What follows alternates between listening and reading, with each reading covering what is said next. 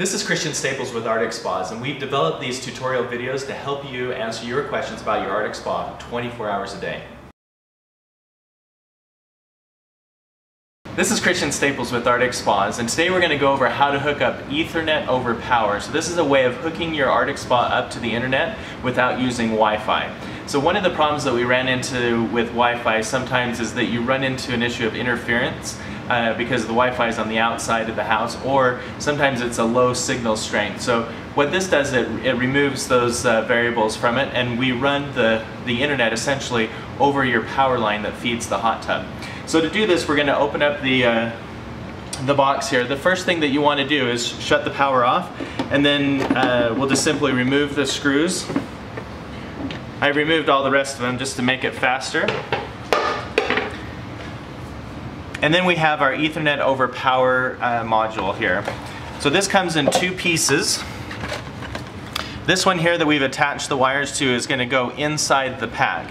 So what you want to do is you want to find this plug right here called J21. So it's right there, and you're going to take one of the leads and hook it up to the J21. Just slide that right over. And then the other one is the neutral. So you want to put it right onto the neutral bar. Any of the neutrals will work, but you just slide it right onto there. Make sure it's on nice and snug. And then you're going to take the Ethernet cord, you're going to plug it into the bottom of the module, and then also into the motherboard over on this side here. And then all of this will have to fit in here, so we'll just have to kind of find a place for it to fit. And then we got to go hook up the other side at the wireless router. So what we're going to do is we're going to take and we're going to plug in the module into the wall here.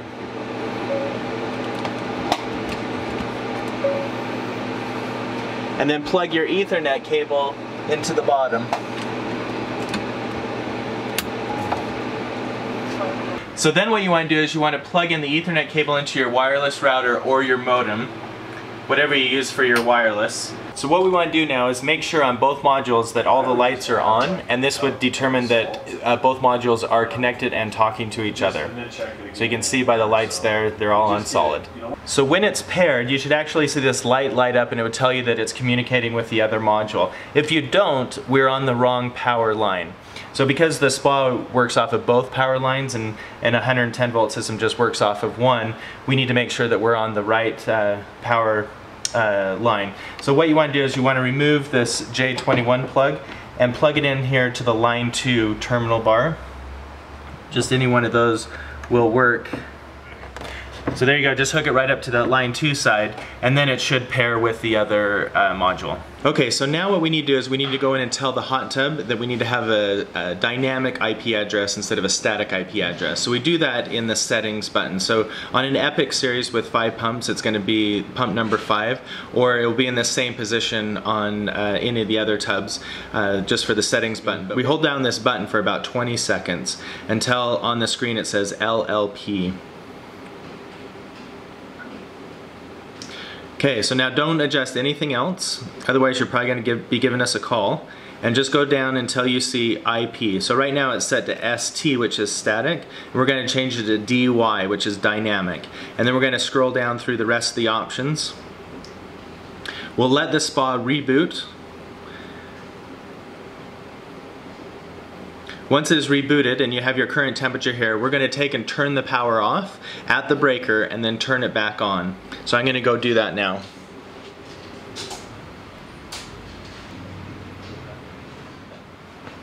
It'll take just a second for it to reboot up now, and then we should be good to go. And once you have the current temperature, now you're back to normal. Now what we need to do is go onto our computer and connect up to the spa. So right now we're going to talk about how to register your spa on myarcticspa.com. This will give you the access over the internet to control your hot tub. Okay, so now we want to go to our computer. Make sure that you're connected to the same network as that wireless router. And if you're as cool as us, you name it Arctic. And we want to go to myarcticspa.com.